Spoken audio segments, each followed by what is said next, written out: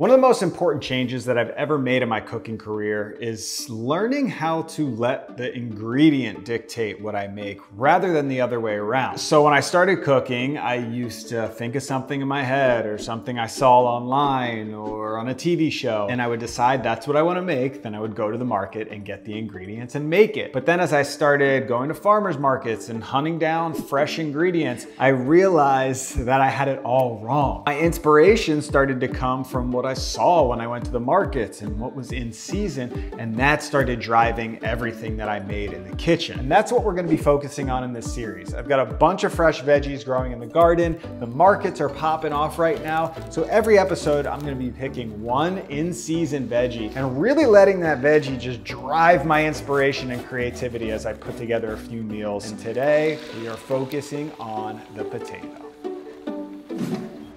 The garden is officially popping. First year we're even getting grapes. Not the best, but I'll take it. We've got cucumbers growing over here. Lettuce bed looking awesome. Got a whole bunch of radish and peppers and kale. Delicious blueberries. Oh, actually, I think we're starting to ripen on these blackberries. That was probably a little early, but I'll still try it.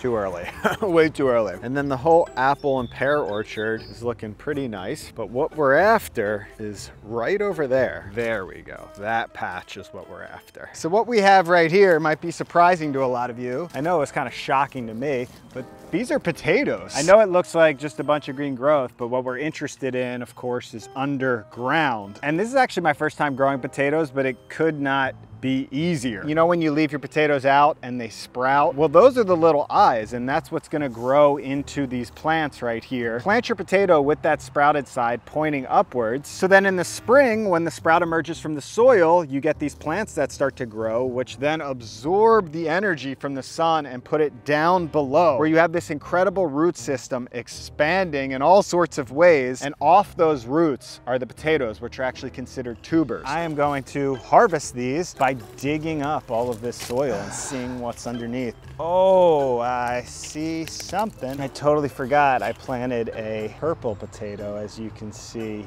here. And then, oh, look at this little guy. Here's the original potato, as you can see. Everything shoots off this potato, so by planting this one, it just multiplies into many. Check that out. They're coming. Little guys. That's all right. Whoa, that's the biggest one yet. Oh, jackpot. Whatever this variety was is a winner. So these, by the way, are considered new or young potatoes. The skin is very thin, very tender, which is awesome for eating, terrible for storing. These would rot pretty quickly. So if you want to actually store potatoes over the winter, you keep them in the ground a few more months, and the skin continues to develop and get thicker, so it can protect them in the storage. But I don't have that many potatoes, so we'll just use these all in the next few days. Let's see if I missed anything. Oh, I did. Had to dig a little deeper. Where are you, my beauties? A treasure hunt. Okay, I think that's it. So this isn't a great harvest right here, but this is my first year growing potatoes. I put very little effort into it. And I can tell you, it was at least very fun to grow these, and I'm sure they are going to taste incredible. So I'm gonna pop these potatoes in the basket. They're gonna be the main sort of driver for all these meals, but I do have a bunch of other things that are coming in right now that can just provide some more inspiration. So I'm gonna harvest basically anything that is ready to go right now. First things first, I'll definitely snatch some of this garlic. Oh, that's starting to look really nice. Definitely have to grab some of these onions. I think I can harvest my first zucchini. These are babies, but super tender. Look at these daikons just blowing up out of this soil. Also, as the daikon radish sprouts, I've been eating these tops, and they're super tender, like almost like a broccolini. Look at that, daikon two ways. Here's some parsley, got a bunch of basil here. Now we can grab some eggs, which is something I can always rely on.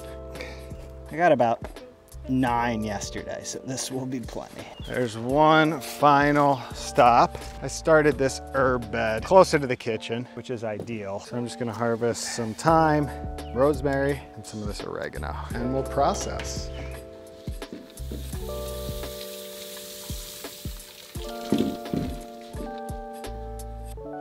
Ever since I saw those potatoes sprouting outside, I've been dreaming of making a Spanish style omelet, or tortilla de patata specifically. So for the prep, the first thing I'm gonna do is chop up these onions. I'm gonna remove the bulb, chop that in half, and then cut them up into nice thin slices. And since we've got the green onions on top, I figure I might as well slice through those well and get those in the mix. So I do wanna mention that a traditional Spanish tortilla is just onions, potatoes, and eggs. But I mean, it's almost impossible to resist this fresh garlic. So I'm just gonna rip off one clove and slice that nice and thin, just like the onions. And now for the potatoes, I'm just gonna stick with these golden boys for this recipe strictly for the aesthetics. And since I don't have a mandolin in the kitchen right now, I'm just gonna chop them right in half and then rattle through some nice thin slices. Now that the prep's done, I've got a nice little 8-inch saute pan. I'm gonna put that on a medium-high heat and add a hefty bit of olive oil, because what we're gonna do now is add all of those potatoes and onions to this oil and basically shallow fry them until they're nice and tender and caramelized. One reason I don't make this dish often is the insane amount of olive oil you have to use, which is so classic Spanish cooking. Epic amounts of olive oil, but we do need to basically shallow fry these potatoes and onions. So while everything is frying and getting soft, now's the best time to start cracking some eggs. I'm going with 6, just kind of by feel, but it really all depends on the size of your pan and the amount of the other ingredients that you're frying off. And I'll whisk these eggs together until they're nice and smooth. Maybe just one more egg.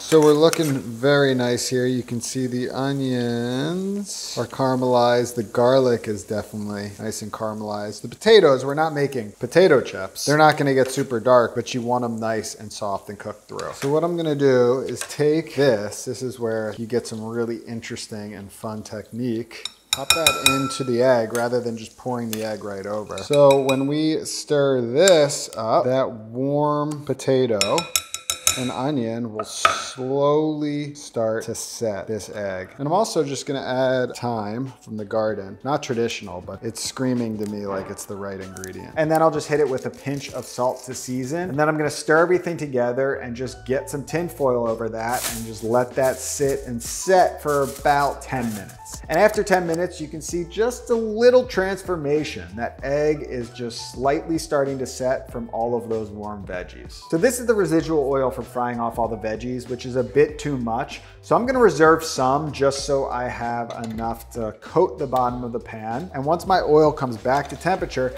I'm gonna pour over that egg and potato mixture and let that cook on a nice, even medium heat until you start forming an undercrust. So you can see the key here is to use enough oil where you get a nonstick surface and that egg has a chance to create a nice crust and really separate from the pan. So I'm just gonna give it a little peek about every 30 seconds, just checking in on it to make sure I've got a nice even brown crust. Make sure it's separated. Put the plate on top and flip.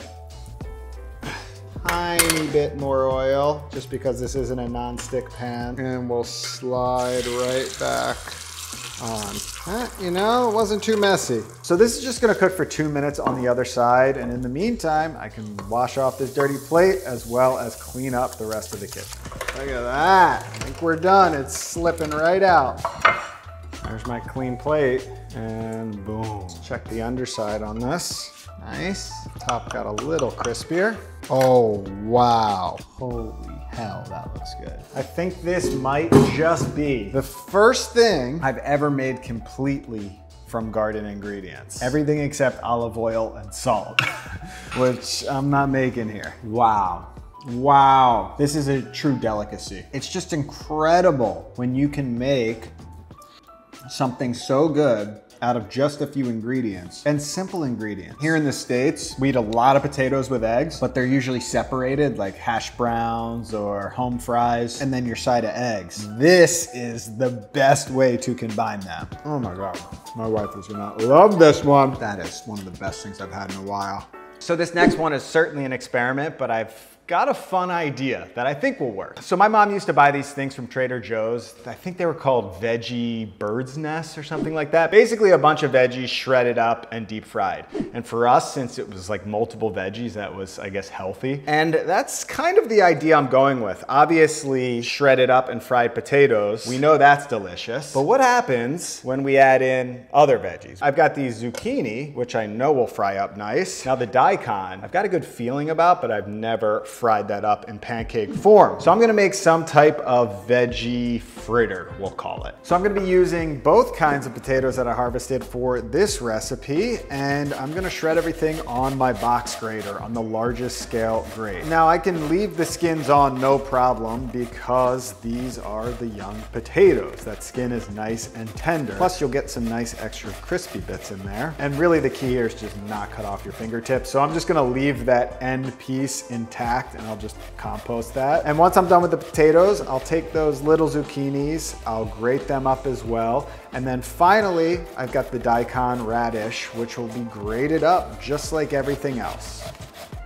That is a nice mix of fresh veggies and colors. Exactly what I was going for. Beautiful stuff. What I'm gonna do is salt and just give that a mix to draw out some moisture. And the idea is that this right here should be hopefully the perfect size for a small little 8-inch pan like this. So I'll just let this sit for probably 10 minutes to just start letting that osmosis take place. In the meantime, since they're waiting, I thought this would be the perfect opportunity to make a mayo from scratch. Now I've got these fresh chicken eggs and really I just need one. And actually I only need the yolk. So I'm gonna separate the white from the yolk, add the yolk to a bowl and just give that a quick little whisk. Just get a wet towel under this, absorbs the noise and reduces the clanking. And then just slowly, as slow as you can, emulsify in some oil. I'm using olive oil. This is one step you do not want to rush or you won't get a thick mayo. So once you give it a nice whisk, then we go back with just a little bit more.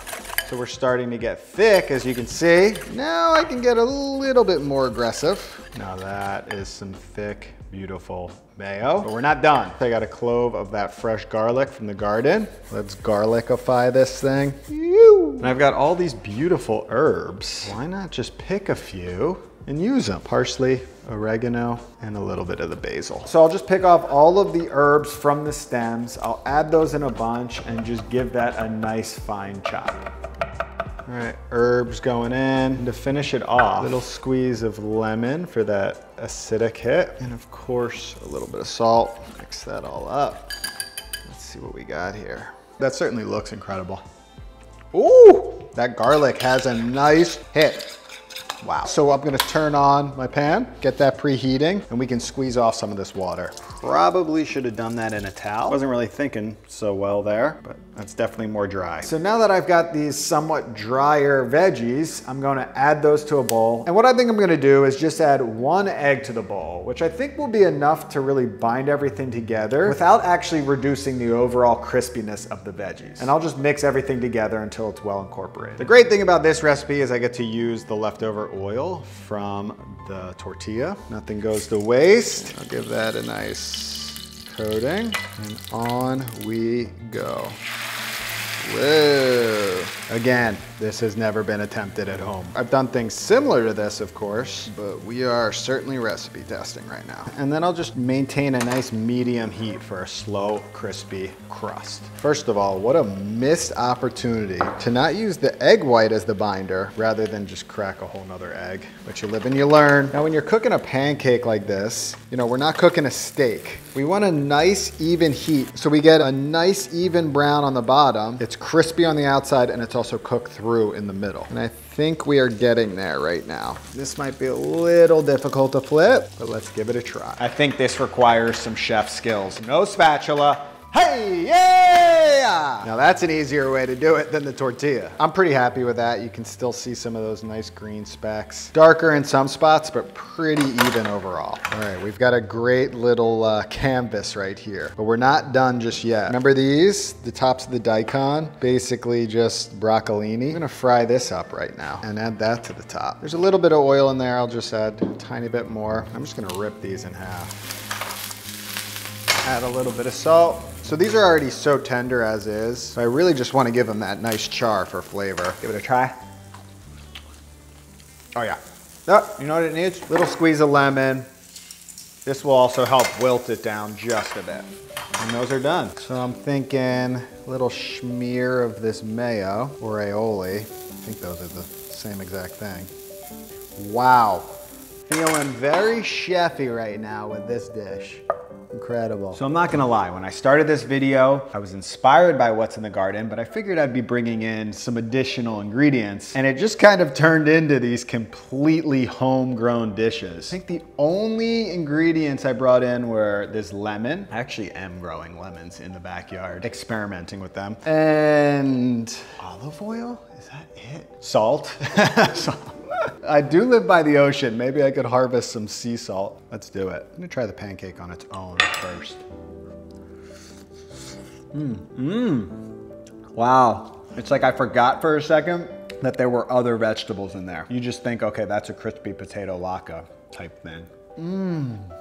Wow. That mayo is working so well with this fritter. Oh my God. The freshness is off the goddamn chart. The little acidity lemon hits in the mayo and the garlic, it's just the perfect balance. Now you lose a little bit of crispiness for sure, adding the other vegetables rather than just potatoes, but it makes up in flavor. It's just a little bit more enjoyable to eat than just potato, but not quite as crispy. It's a balance. So I would say mission accomplished. The goal of these dishes was to start with the ingredient as the inspiration, not the other way around. And for both of these, that's certainly what happened. And personally, I think it's just a more rewarding product in the end when you take that route. So I'm gonna go eat the rest of this, but keep an eye out for more homegrown content.